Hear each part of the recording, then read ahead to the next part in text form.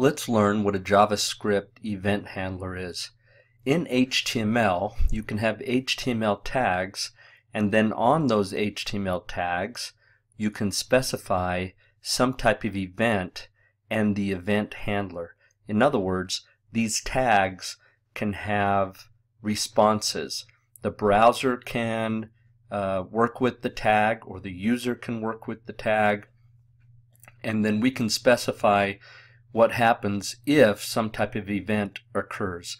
Those events might be things like pressing a key, closing a window, opening an HTML page, clicking on a button, moving the mouse. There's a bunch of different events that can occur. And this is all handled through the DOM.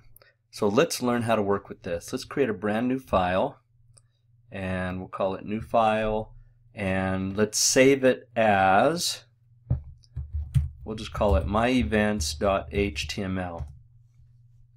And then we'll go ahead and put the basics of HTML in that folder. We'll have a head, and we will go ahead and create a body. And then in this body, let's go ahead and add a button. But we're going to do it through the input.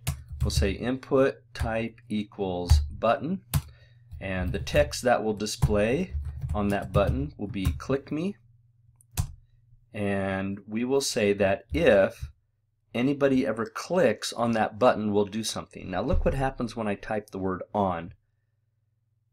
When I type the word on, Visual Studio Code brings up a list of all the events that could occur. For instance, you can click on this button, you can double click on that button. The button can gain focus, meaning when you press the tab key and that button is now highlighted, that's called focus. A key down, key press, key up. When the button is first loaded on the web page, we could do something. We move the mouse down. Oh, sorry, let me back up. We move the mouse down, or we move the mouse over, or we just move it. We move the mouse over this button. We have the mouse wheel that you can work with, resize, scrolling. There's a bunch of different events that you can control based upon these HTML tags that you're going to work with. However, for the most part, we'll probably use the on-click event for a button. So we'll just type on click, and then it displays double quotes. This is now looking for the name of a JavaScript function to execute, so that if you ever click on this button with the text click me, make sure you have an equal there, then you're going to go execute whatever function you write here. So let's go ahead and give it a name. And so if we ever click on this button, we want to go ahead and execute a function called play. In fact, let's make it play game. So play game, parentheses, but make sure you notice that you specify that function name inside the double quotes. So let's come up here to the head section, and we could do it in the body section if we wanted to. And let's create a script tag, and in that script tag we want to write a function, and we want that function to match the name that we have here. So that will be play game, parentheses. And now we can start writing our code for that function. So in this function, if they ever click on the button with the words click me, we'll go to play game, and we could do something like, hello, you clicked my button. So let's go ahead and save that and run it. And let's see what happens if we click on click me.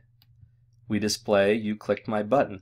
Because what happens is when I click on that button, the HTML tag says, hey, you clicked on me. So go do that. In fact, I didn't close off my HTML. I should. Let's try something else. What if I said on mouse over?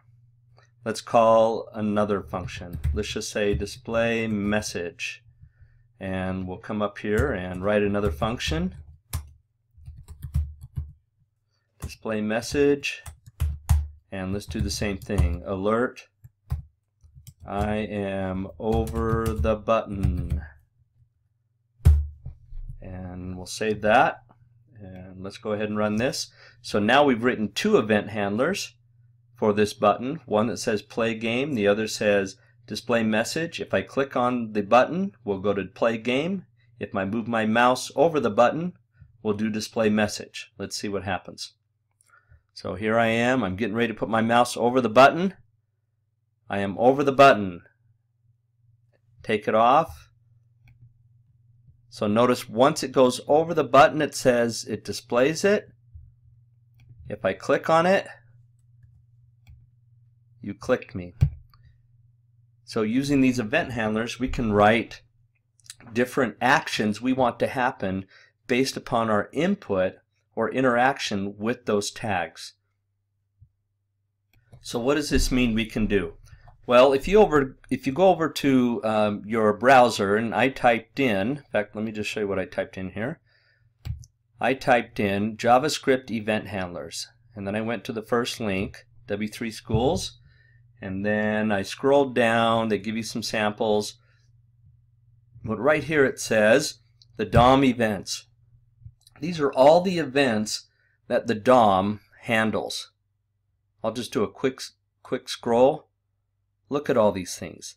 Those are all different actions that can occur within the DOM, and you can go and trap them with an event handler.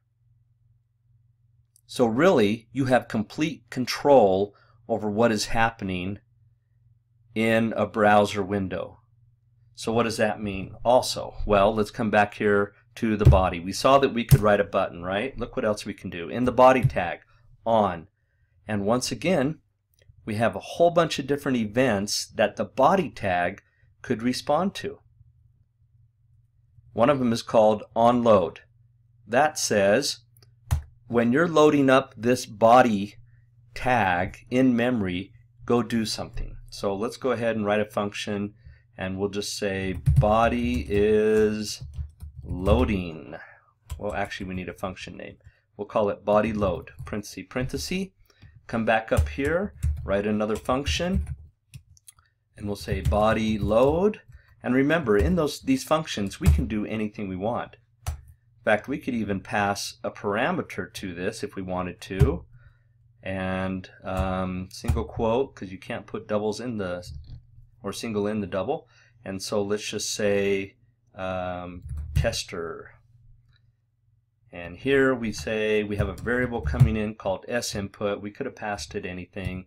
And right here, alert sinput. So let's go ahead and save this and run it one more time and see when that body load gets called. So we run the web page, the body load gets called. Tester. We click OK, and then we're back to our other event handlers. So what does this tell you you could do in the body load?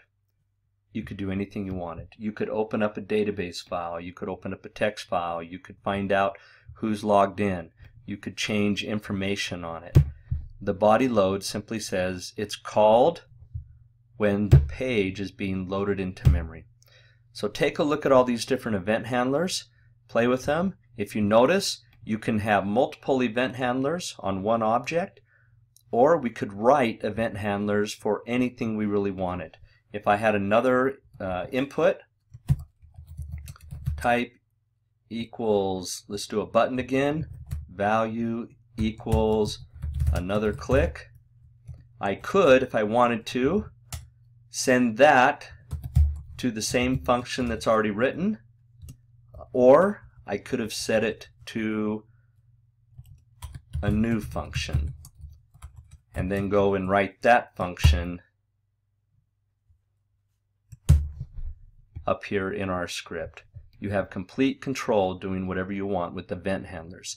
Events respond to actions, and you can have an action on any of these tags in your HTML.